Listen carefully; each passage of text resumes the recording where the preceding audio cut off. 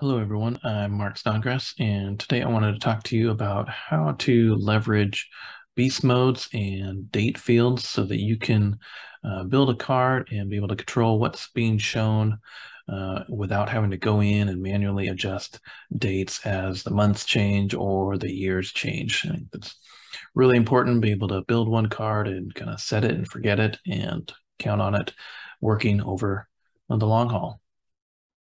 So I've got a kind of demo card here with last 12 months of transactions, counting those transactions. And for instance, one thing that I commonly do is I might not want to show an incomplete month. So the month that we're in, I want to perhaps not show that because it's not all the way there and can be misleading that it's looking a lot lower than the rest of the months.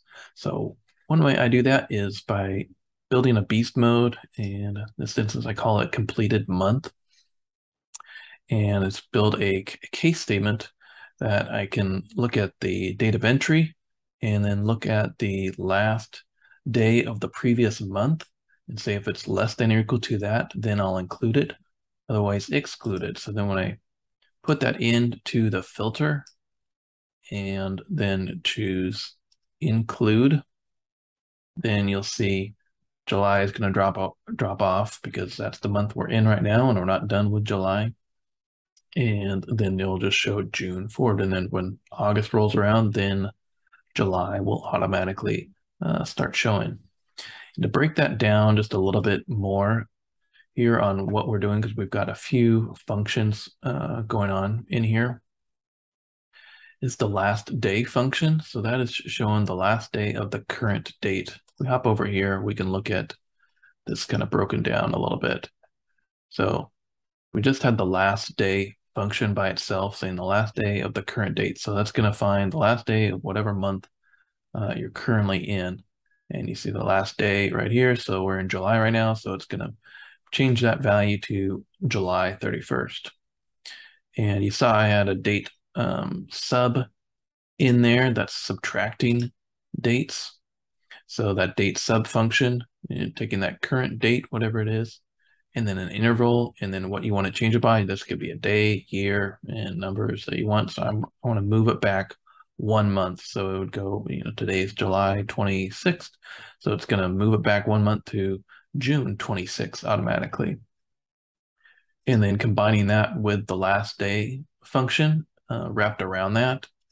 You saw I had that, the last day function wrapped around this. So we're moving it, as we said, from July 26th to June 26th. Then that last day function will move it to the end of June. So then it becomes June 30th. That works. So then that's how this comes together. So then we can look at the entry date in my data, say, hey, is it less than or equal to June 30th? Okay, include it. Otherwise, we're going to exclude it.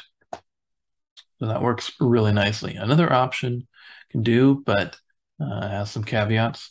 You could just use the last day function itself and just look at the last day, move the entry date of the last date, entry date and the last day function to say, hey, is this the same?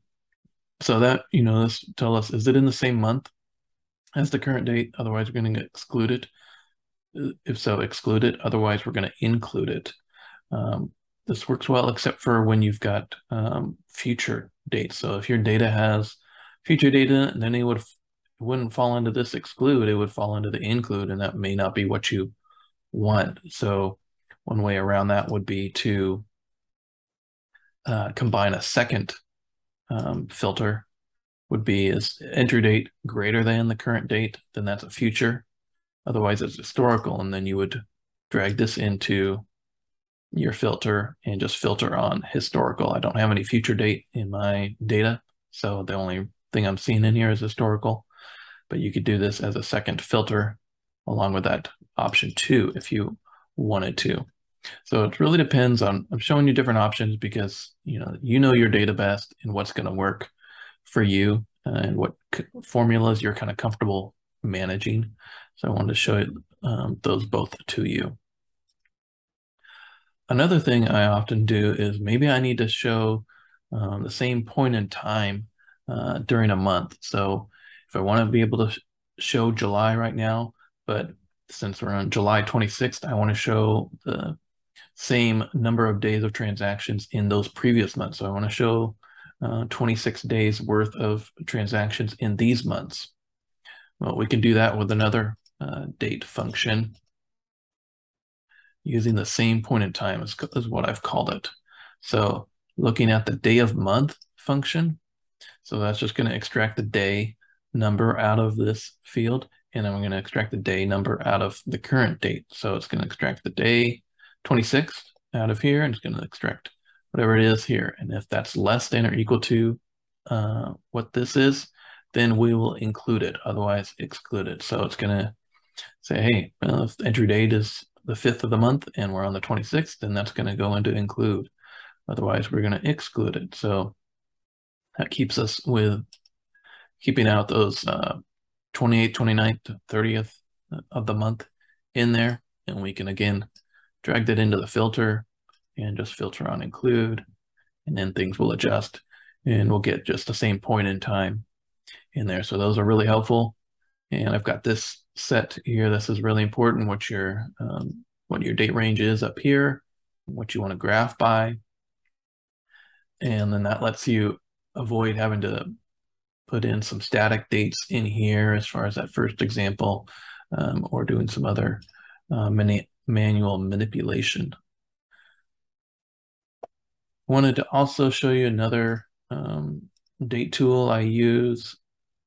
If I go over to next one and edit this. So sometimes I want to look at kind of the distance between two dates.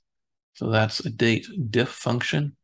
So this is going to take the number of days between these two date fields.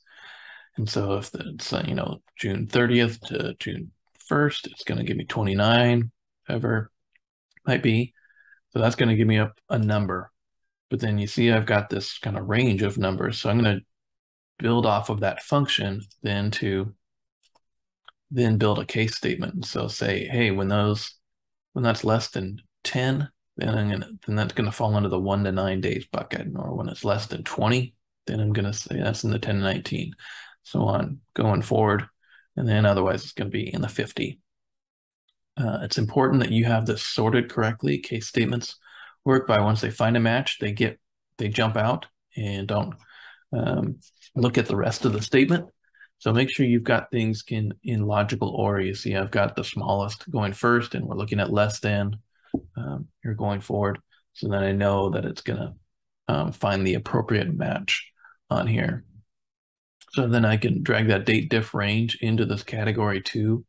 And I've got my transaction dates showing me the months down here at the bottom. And the other thing I did was take that same case statement, but then just put a numerical value on it at the end. And that I drag into the sorting.